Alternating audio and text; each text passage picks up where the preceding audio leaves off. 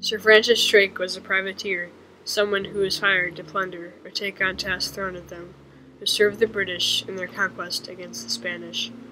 Drake was the first Englishman to circumnavigate the earth, and was knighted for his efforts and service to the English. Drake helped to form the British Empire through his exploration of the West Indies, encounters with the Spanish Armada, and exchange with the Spanish and the Indians. Drake's work influenced the development of modern Britain. Europe in the 1500s was different than it is now. Parliament was more prominent and separated the rich from the poor. Queen Elizabeth ruled, and some of her motives were questionable. The world had only been explored by Ferdinand Magellan, and up until that point, there wasn't a complete knowledge of the placements of the continents and the mysteries that lay on the other side of the ocean. Whoever sailed across the world instantly was ahead of all the other continents in terms of power, and Britain wanted power. It wasn't until a young explorer was introduced to Queen Elizabeth that Britain had a chance. Drake didn't start out his career on a high note. On a voyage to Rilo de la Hacha, he was captured by the Spaniards and tortured, based on his account of his journey, as he speaks of the wrong he suffered with Captain Lavelle. This developed a hatred against the Spaniards. After this event, and prior to Drake's circumnavigation, he made a journey to Nombre de Dios to attack the Panama Isthmus and gain a copious amount of riches. His initial attempt was a failure, resulting in wounds and a hiatus of almost a year. His true success wasn't attained until he met up with a French buccaneer, Guillaume Le Testu, and combined with Drake's determination and a lust for revenge, came away with 20,000 pounds in gold and silver, a large sum at the time. This was the first plunder that would lead to many others, each more prolific than the last. Sir Francis Drake always wanted to explore the world, to see what lay over the horizon. In his account of his journey, The World Encompassed by Sir Francis Drake, the author goes on to say, Captain Francis Drake, having in a former voyage in the years 72 and 73, the description whereof is already imparted to the view of the world, had a sight, and only a sight, of the South Atlantic, and thereupon either conceiving a new or renewing a former desire of sailing the same in an English bottom. This desire was realized on December 13th, 1577, when Drake and his crew set sail from Plymouth, encompassed by the Atlantic Ocean and 4 other ships, not foreseeing the riches they would attain and the hardships they would endure. The affair with Thomas Doughty is just one of many events Drake and his crew went through.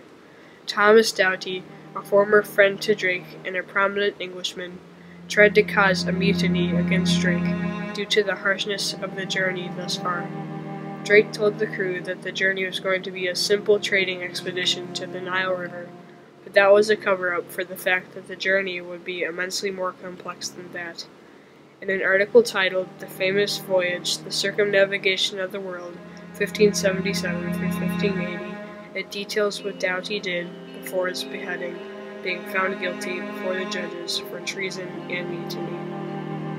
Before the execution, he and Drake dined together as old friends, and both received communion from Chaplain Fletcher.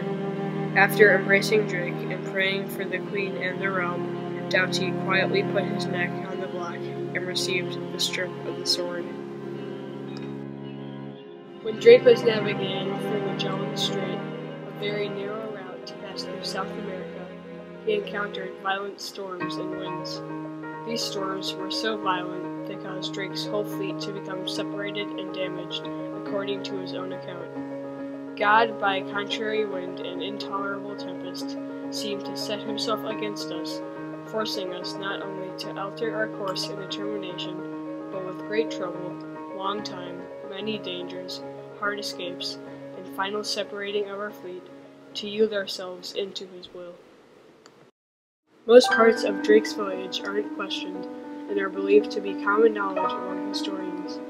The next part of his journey still has the community searching for what Drake called Nova Albion, named after the similarities between the mysterious bay and the white cliffs of Dover that Drake called home. This bay is where Drake stayed for about 5 weeks, preparing his ship and regaining the strength to finish the journey, and also befriending the locals, a tribe of Indians known as Miwok. This bay is important because it was claimed as belonging to Queen Elizabeth, and also the first English colony being established on foreign shores.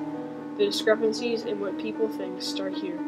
Nova Albion could be in 3 different states located on the west coast of North America, and any evidence found is questioned after the fake plaque that was forged to match Drake's account. Nova Albion is still a mystery. The voyage was a huge success. Every 1 euro that was invested, Drake matched with 47. Even though the voyage was a huge success, it had to be kept under wraps in order to not alert the opposing King Philip. Because of Drake's loot, England was able to pay off a debt and, according to the famous voyage, the circumnavigation of the world, start a new venture, the Levant Company, a firm which played an important part in the development of British foreign trade. Drake wasn't the first person to sail around the world, and he also wasn't globally acknowledged for it until after he had passed. The real reason is because of his findings that led to an advance in cartography, his relentless attack on the Spanish Armada, and the path he forged for the British Empire.